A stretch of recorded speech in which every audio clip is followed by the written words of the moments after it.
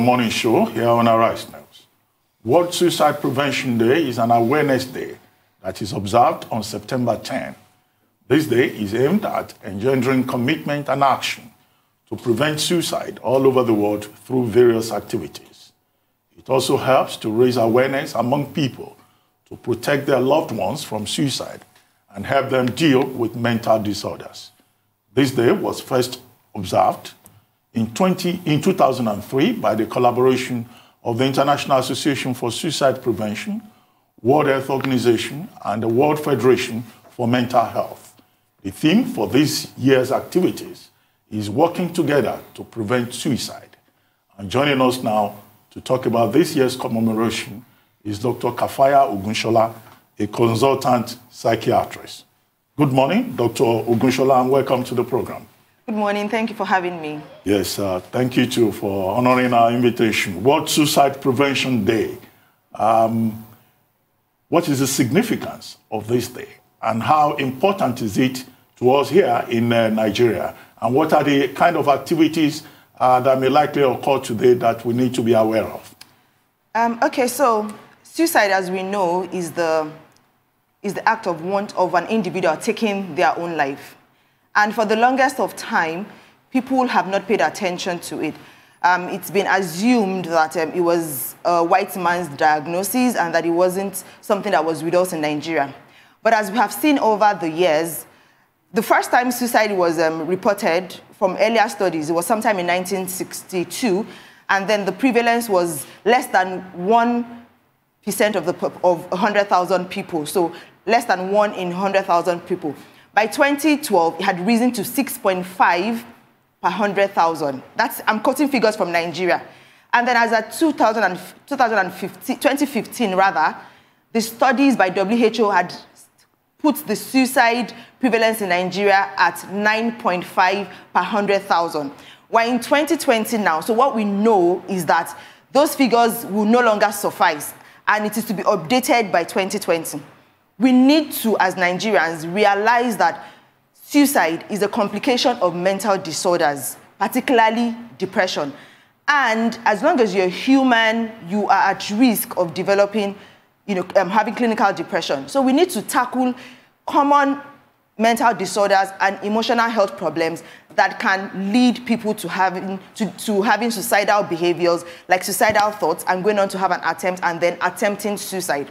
As part of this year's activities, the Suicide Research and Prevention Initiative, which is a coalition of mental health experts in Nigeria, made up of psychiatrists, clinical psychologists, social workers, and many organizations, are going to be having an e-conference where all these professionals will be gathering to tackle this menace that is called suicide. Okay, I mean, we're talking about prevention. So what should parents, loved ones, guardians be looking out for? How do you identify a suicidal individual?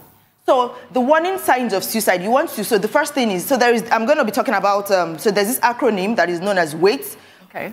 So watch. You're watching for, if you know that somebody already has a pre-existing mental health condition, particularly clinical depression, they are at very high risk of attempting suicide or having suicidal thoughts. Because at least 90% of suicide is due to mental health conditions, and 60% of those mental health conditions is clinical depression on its own. So if you know you have a loved one who has a clinical diagnosis of depression, you want to really look out for them. Also, if you have anyone who is going through some very difficult or challenging time in their lives at any point in time, you want to watch out for when certain behaviors change. They suddenly become withdrawn, or they're isolating themselves. They're sleeping more than usual. It's like they're creating a cocoon for themselves, so they don't want to interact with the world anymore.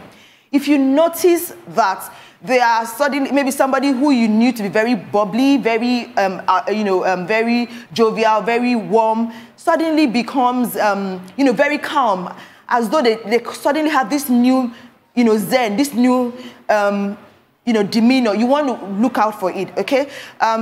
They could start, saying things like, if I were to even die now, I wonder if the world is going to notice, Or would I even be missed? Or will my absence be felt? So those are like expressions, indirect communications of what's going on in their mind. They could also start procuring means. Here in Nigeria, the most common means that people use is poisoning, organophosphate poisoning. I would not be mentioning the name of that, that substance. Rarely we have, because you also have people hanging themselves and jumping, from height or into the third mainland bridge. Rarely do we have the use of firearms. So if you have somebody who is suddenly, procuring certain means, getting ropes or things, or stocking up on medications, cocktail of pills that they can use to harm themselves, you want to be very, very vigilant. Another one is Googling and visiting websites. So there are some suicide websites where people actually go visit to find out how to kill themselves. So these are some of the signs, that you want to watch out for.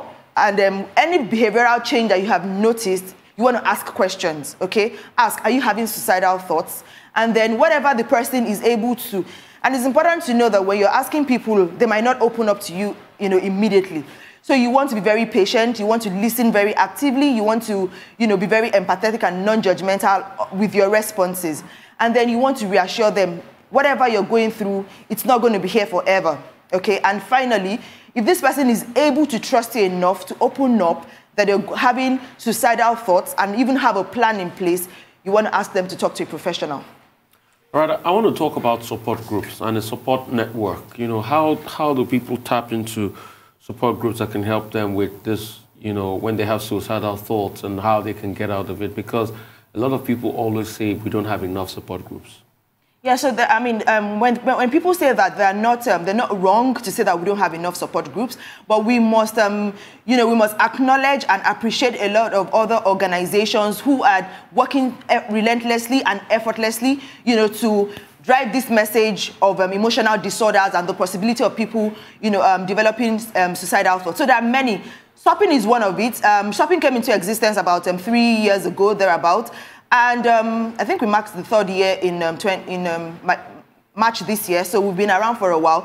And what we do is to, it's a structured suicide prevention platform. We do a lot of advocacy. We actually run suicide hotlines 24/7.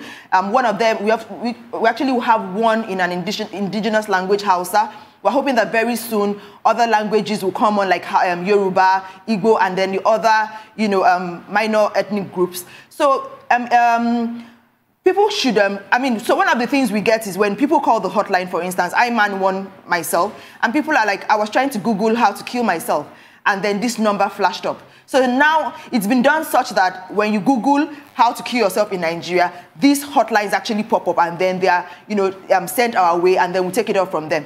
Many of the times, from anywhere in Nigeria, if you call any of the hotlines, we would ask where your location is, and then we will connect you to our, contacts anywhere in Nigeria, and that's what we've been able to do. There are other NGOs, as we know, on the the cyberspace, also doing fantastic work. So it's a journey, it's a process that I know is going to get better. There is a lot of conversation around mental health right now. I know a lot of people are also coming on board. Where we're at right now is not where we were 5 years ago when I was doing my residency at the Lagos University Teaching Hospital. I know we have made a lot of progress. I know that there is a future that is going to be able to take care of many of these complaints that we're talking about. Dr. Ogunsola, let me ask you. Suicide is a crime in Nigeria. Yes. Under Section 327 yes, of the Criminal Code. Yes. You have any comment on that? Do you think that suicide should be decriminalized? Okay, so that's definitely part of our our advocacy for the longest of time. I think sometime last year there was actually a Senate. The bill was in the Senate, and I think had passed maybe the 2nd reading, And one of the things we were talking about was definitely had to be decriminalized. You cannot ask somebody who is ill, to the point where, so there are biological evidences to show that people who are suicidal or people who are about to harm themselves, there is there are chemical disbalances in their brain. So you cannot punish somebody who is ill. And you cannot say somebody who failed at killing themselves should get up to 1 year in prison, because that's what the Nigerian Criminal Code says. The subsection 327 says that if an individual fails at taking their lives, then they should be punished for it. Yeah, because if they succeed, they're dead anyway. Exactly. So when they are dead, so you're actually telling them that do it, because if you fail, you're going to jail. I mean, it doesn't make it. And these people are ill. We need to understand that's what it is. It's an illness. There are a lot of there are studies that researches to back this. It's evidence-based. These are disorders that are all over the world, even though it's just becoming prominent, or we're just talking about it in Nigeria. But suicide is not even something that is not common in Nigeria. As far back as when I was in residency, even before it became a blown thing that everybody's talking about on the cyberspace, we've been seeing suicide in Luth. It's just that because of professionalism and professional ethics, we're able to manage it, and nobody got to know of the cases of suicide that we're seeing. It's the social media age that is making it so widespread, and everybody's talking about it now. Economic downturns are a perfect storm to harm people's mental health and well-being.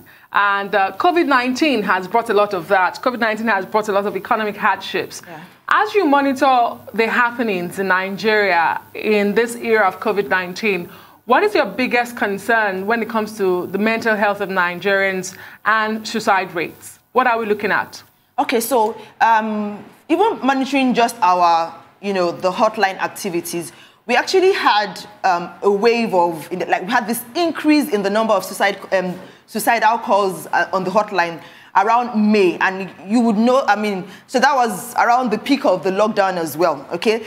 Since the inception, or since we started receiving calls on the hotline, we had that first wave in May of 2020.